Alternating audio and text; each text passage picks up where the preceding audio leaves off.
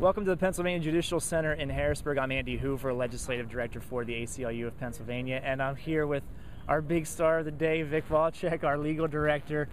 Today is day one of the voter ID trial here before the Commonwealth Court, and Vic led the team today in questioning a number of our witnesses and providing our opening statements. And Vic, just your general sense of how things went today. We thought it was a good day. I think what's really important is that we've been hearing from the Commonwealth for months that we need this law because there's this problem with in-person voter fraud, as folks in the courtroom and the judge heard from David Gersh, who gave the opening statement, lawyer from Arnold & Porter, and they've been tremendous law firm in providing assistance in this case. The Commonwealth has signed a piece of paper admitting that not only is there not a single instance of in-person voter fraud prosecution, they're not aware of a single reported instance, whether prosecuted or not. So there ain't no fraud. So that's on one side of the scale. But what's, I think, particularly significant, and I thought was really quite moving, is that the court today heard from 6 individuals. Some of them are petitioners, others are witnesses. But these are all individuals who, as the law stands right now, would not be allowed to vote. Some of these folks, like Vivian Applewhite, has been voting since the 1940s. Her first vote was for Roosevelt. She testified that she's voted in every presidential election but one, and the one that she didn't vote in, it's because they moved the polling place and she spent all day trying to find the polling place and couldn't find it, so she didn't vote. So this would truly be the first presidential election since, I guess it would have been Roosevelt's last term, that she would not be able to vote. And you heard from a number of other individuals, and these are all people who no one would question that they are entitled to vote, and yet they would not be allowed to do so because they don't have a piece of paper that the Commonwealth deems necessary. And the bottom line is there's no justification for that requirement. And on that issue, you talked with Ms. Applewhite about the fact that she did get a birth certificate in May, just less than 2 weeks after we filed our lawsuit, coincidentally or not. But you didn't go into this with her, but you talked with our expert witness today, Veronica from Face to Face in Germantown, Philadelphia, about why that birth certificate was not enough for Ms. Applewhite. Can you explain that? Yes, in fact, to get a PennDOT ID, whether it's a driver's license or photo, non-driver ID, you essentially need 4 documents. You need a Social Security card, you need a raised seal birth certificate, and you need 2 proofs of residency. The most difficult of those to get is the raised seal birth certificate.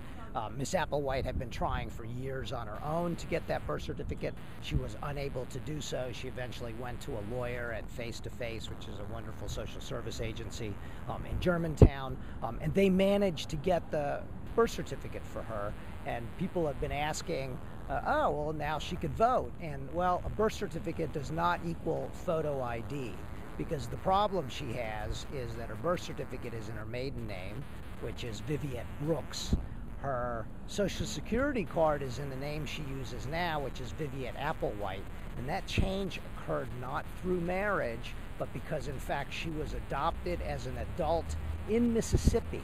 So in order for her to get that PennDOT ID, she not only now needs the birth certificate and the Social Security card, she needs legal papers showing how she got from Brooks to Applewhite, which Face to Face has testified they don't have the resources to try to track that down. So she's still a long way from being able to get that PennDOT ID.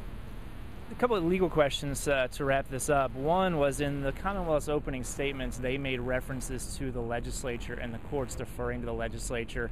One comment was that statutes should be presumed constitutional. You're on our legal team, I'm on our legislative team, and what do you make of that? I mean, shouldn't the courts have some oversight and some constitutional interpretation? Well, they do, and generally there's a lot of language in court opinions saying that courts should defer to legislative decisions, but it's very clear that there is a hierarchy of laws. There are those laws passed by legislatures such as the General Assembly, and then there's the Constitution. There's actually 2 constitutions, a U.S. Constitution and a Pennsylvania Constitution. We have filed this under the Pennsylvania Constitution, and if the judge finds that there is any conflict between this new voter ID law passed by the legislature and the Pennsylvania Constitution, it's his obligation to declare the law unconstitutional. The last question is about what our team is seeking exactly. It's a preliminary injunction, and what does that mean? How could that play out? Yeah, it's and been getting that question from a lot of people, and unfortunately, it is not perfectly clear. Sometimes a preliminary injunction just means that you do it again after you get the tentative ruling. Sometimes it's the end of the road, and the losing party concedes. We don't know what's going to happen. What's most important is that the relief we've asked for is that whether the judge declares the law unconstitutional at this time or not, we're asking that he issue an injunction blocking enforcement of the ID requirement during the election in November. And I think this really is crucial.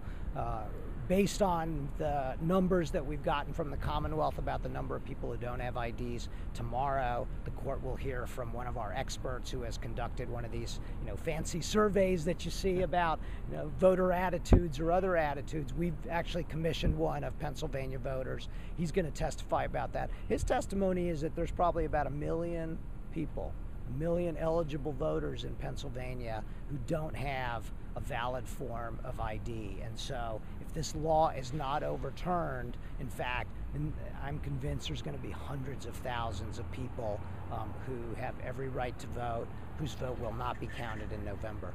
Well, Vic, thanks. From the gallery, it looked like a good first day. Yeah, get some good. rest. Yeah, good. All right, thanks, Vic. Take care. That's it from here in Harrisburg. Tomorrow, the trial goes on here in Applewhite versus Commonwealth. We'll have updates for you both by video, by our blog, and, of course, on Twitter as well. So check us out in all those places. We'll be back with more tomorrow.